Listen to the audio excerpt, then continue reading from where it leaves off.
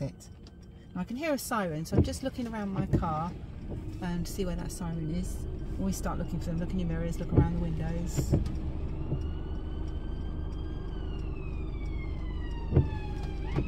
No, it's an ambulance. It's coming from the right, so he's going to go straight past. There we are.